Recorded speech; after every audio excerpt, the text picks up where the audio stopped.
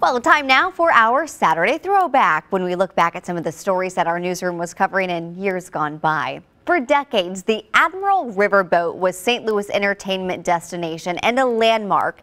In early June of 1978, Channel 4 reporter Kathy McDonald went aboard as crews prepared for the first cruise of the season. I'm standing here on the stern of the Admiral, a familiar sight on the riverfront down here in St. Louis. I'm in front of one of three 900 horsepower engines, and it's not what you'd call one of your standard small engines, but all three of the engines are used to power the boat on her trips up and down the Mississippi. The Admiral's back in St. Louis after being in New Orleans for the winter. She's getting ready to make her maiden voyage tonight, and we thought we'd take you aboard and see what kind of preparations are being made. The Admiral holds 4,100 people, all of them planning on having a good time, and nobody really concerned about making sure he cleans up after he has that fun. So one of the biggest jobs in getting the boat ready is to make sure that everything is spit and polish and shiny bright, so that when she leaves tonight, everything will be clean. As you could plainly see, people are kind of hustling and bustling around her. What's the biggest problem? Getting the thing clean. Getting everything set up, getting supplies aboard. We only have about 12 hours total before we start loading passengers now.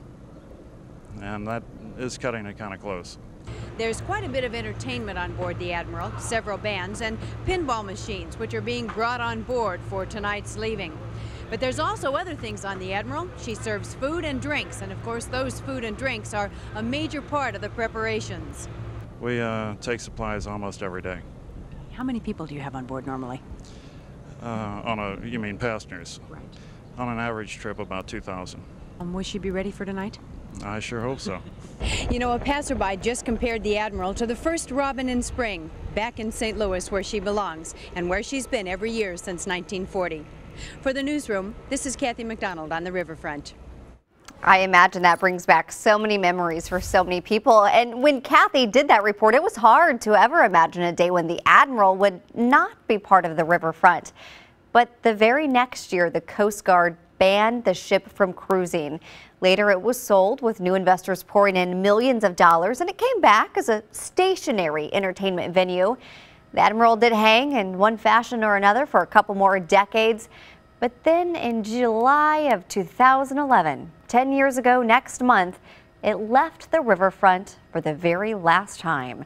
This is News 4 video of the Admiral being pushed off the riverfront.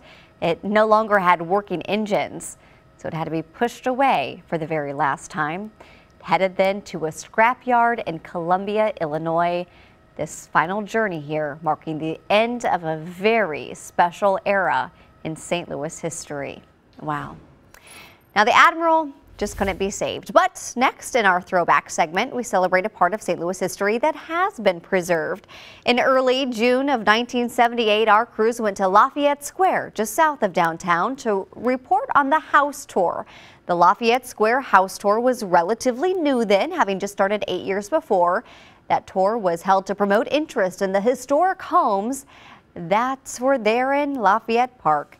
In 1978, many visitors could hardly believe that these homes that once seemed destined for the wrecking ball were actually being restored to new glory.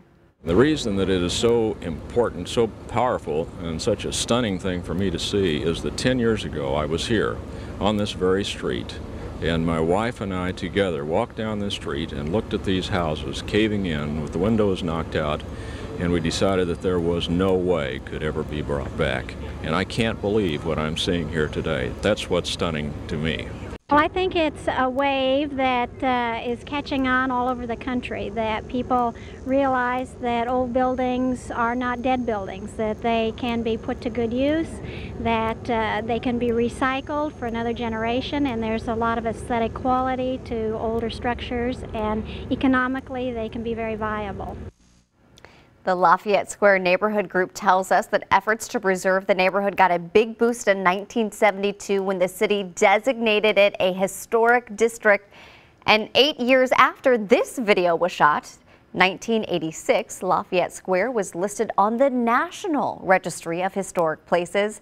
And today it is now a thriving residential neighborhood and entertainment district.